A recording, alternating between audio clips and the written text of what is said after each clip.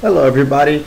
A lot of students ask me about lookup and VLOOKUPs, and so I decided to make this video to make this thing clear, because when I'm teaching macros for Excel, I often see students that are learning Excel in my macros for Excel class.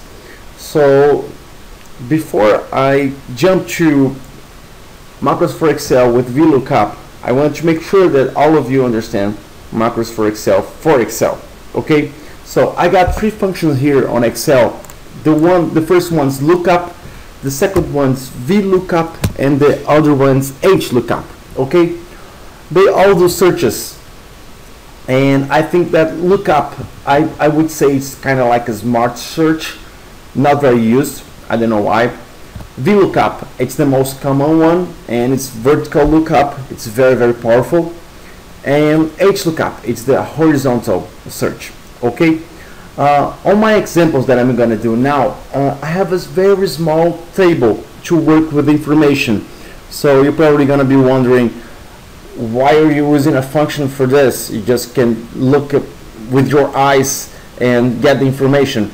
But when we're working with a very big spreadsheet, setting up these functions here to look up information for you is very useful. And you can leave these functions ready to get a new data and retrieve all the information that you need for a report, for example. So this is going to save you a lot of time. So this is why these functions here, they are so important to work with Excel. And probably if you're doing an Excel test, people are gonna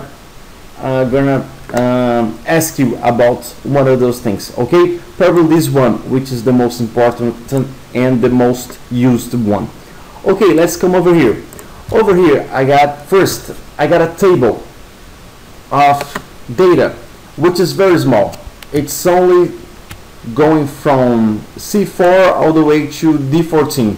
So this is just an example, okay, just for us to take a look and see. I got income here, I got expenses, and I got the profits. Okay, now I'm going to make a VLOOKUP for this, and you're gonna notice how easy it is when you see just a small table. Another thing to take in consideration is that my Excel is in Portuguese, so I'll be writing some functions in Portuguese, but I'm gonna tell you what you're going to do. Okay, so first of all, you write equal and then VLOOKUP. On my case, it's gonna be in Portuguese, so it's proc V, but you're gonna write VLOOKUP. Okay, the first thing in open parentheses, the first thing that he asks is the name of the string that you're searching for. So I'm gonna look for profits. I'm gonna write comma profits, and the important thing here is to write the quotation marks, and also, I'm sorry, I said comma, but it's quotation marks. And also be sure to write profits just like you have in your table. I have uppercase P and all the other letters in lowercase, so be sure to do this. Okay, so this is my first parameter for this function here. Then I'm going to the second one. I'm gonna press semicolon, but in your case you're gonna press just comma, okay, because your Excel is in English and you only need this to make it work. In my case, I need to write this, so it's a little bit different in between those languages. Okay, now he's asking me for the table. The table is going to be from C4 all the way to D14. That's my table. Okay, it's a very small table. It's not the real case. When you're working in real life, you're not going to use such a small table. And sometimes you need to select the whole column. So imagine if I wanted to select the column C and D, I would go C all the way to D. That's what I'm gonna do. I would have done. Okay, but in our case, it's gonna be C4 all the way to D14, and that's it. That's my table. And then I'm gonna go to the third parameter. You should insert comma now. And then here I should choose which column I want back for my reply. If I choose column 1, he's going to find profits here on column 1, and he's going to return the word profit to me. But if I type 2 as my return column, he's going to return the value which is right next to profit, which is 300. So I'm going to write 2, okay? If you want the third value, you would write 3. And then you have the last parameter, which for some people the most complicated one. What you want to do here is set it to false, and false is 0, because you want the exactly match for profit with P in uppercase and the rest in lowercase. I'm going to teach you some other examples in later videos when you're going to use true, which is 1, to have a value that's near what you're looking for, okay? But not in this case. 99% of the time you're going to use 0, okay, which is exactly match. Now you need to close your parentheses and press enter, and there you go, you just found 300. See how was that? So if you want to go back, you can stop the video, go back, or download my file on my site. Okay, so this is we're talking about vertical tables, and I could also use the lookup function to find my profits. And lookup function does not say if it's horizontal or vertical. I just use a lookup and it's going to work. And we have two ways to work with lookup. So let's go. Equals to lookup. I'm going to say proc on my computer because it's in Portuguese, and then open parentheses. You should write lookup. And then what you're looking for? I'm looking for profits with P in uppercase between quotes. And I'm going to go to the next parameter. You should type comma here. And then the vector that I'm looking for. Well, I'm looking in this vector here from C4 all the way to C14. So that's the vector that I'm be searching the word profit. And what's the vector that I want to find the results? So it's my third parameter. I'm going to choose this vector here as my results parameter. Notice that my vectors, they are in the same size and they start in the same row. So when he finds profits in the 1, 2, 3, 4th position here, he's going to return the value of the 1, 2, 3, 4th position here on the value of my answer. So that's how it works. Now I'm going to close parentheses and press enter, and there you go, file 300. Okay. Now I'm going to do it on the other way. Other way, it's going to be the same thing. Look up, open parentheses. I'm looking for profit with P in uppercase, and I should close the quotations and press comma for you. And then I'm going to set my table. Where's my table at? Well, my table is over here. It's going to C4 all the way to C14. Okay, I'm sorry, I wrote something wrong here. Okay, there you go. I got my table. So this is it. He already has a table for him to look up. And since this table is more vertical than horizontal, he's going to search for profits here. And when he finds, he's going to get the cell right next to it. So this is it. Enter, and you got 300. So this is VLOOKUP and lookup on vertical tables. Now let me go over here and show you something a little bit different. That's going to be searching for information on horizontal tables.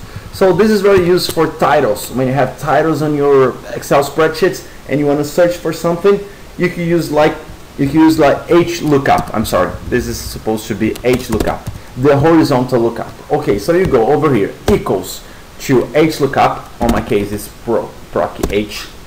And then what I'm looking for profit between quotation with P and uppercase. Then you should type comma, and you're gonna go to choose the table that you're looking for. My table is F5 all the way to K6. This is it.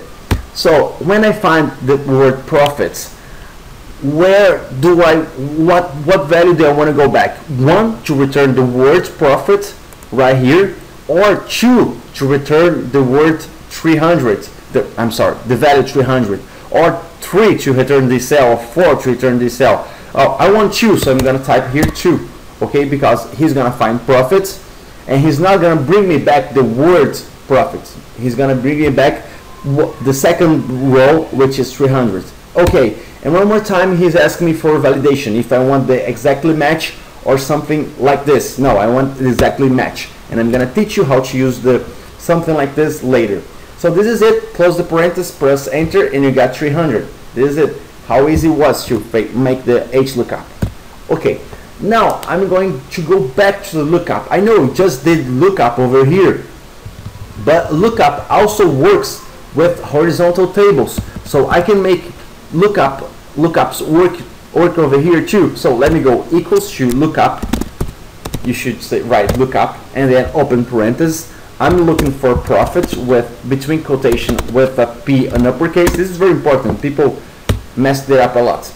And I'm looking this vector here, F5 all the way to K5, okay?